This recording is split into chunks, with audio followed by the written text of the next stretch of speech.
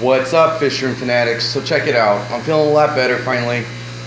Things are going pretty well, and I came downstairs into the fish room the other day, yesterday actually, and yeah, let's see if I can catch any of them here. There you go. We finally have some multi-fry.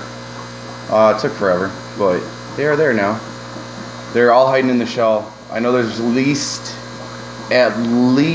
6 of them right now. You've seen 2 just there. One took off into the shell already. This one's a little more outgoing, so he's out a bit more, but there's still some in the shell as well. That's kind of their defense mechanism, is they take off into the shell as soon as they see a presence or they feel threatened at all.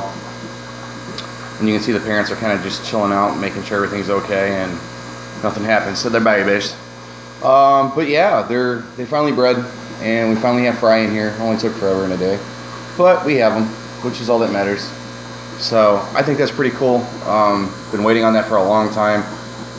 Way back when the channel first got picked up, this was the surprise tank forever. This is what I had planned on getting forever, and specifically because they do tend to breed and they're shell dwellers, which means they move the sand around. They're just a really cool species. For those of you that don't know what they are, they're called Neolamprologus multifasciatus, and there's different varieties of the Neos that you can pick up. There's Bichardes and other things as well, but a lot of them tend to be similar to these. They have the Bichardi especially.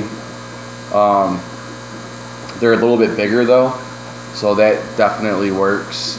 But you can definitely see these guys are a lot more aggressive right now because they have the fry in there, and they all kind of took off back into the shell. Stirred them up a little bit. I'm trying to get an angle. There's a couple of them out. You can see 2 of them, 3 of them. But yeah, there's quite a few of them. They're all hiding out in the shell right now. Parents are extremely protective of them, which I don't blame them. And it's nice to see. But like I was saying, these are sand dwellers. They do move around the sand a lot. They escaped this. I did not. This is how they decided to do the tank. There's quite a bit of sand in here, and even with there being that much sand, they still dug all the way to the bottom. Which is really cool because they're always terraforming the tank. It changes pretty much daily. There's always something that's different. But yeah, it's just really cool to see these guys. So I figured I'd bring a quick update on that and show you guys what was going on. I mean, there's quite a few of them, like I said. They're just out swimming around. One just took off under the shell. There's 2 more there.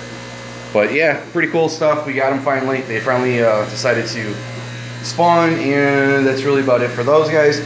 If you haven't already, check out some of the other videos we have on the channel. There's quite a few. And do us a favor, hit that like, subscribe, and share button. Let's get some more people in the fish keeping hobby. And as always, happy fish keeping.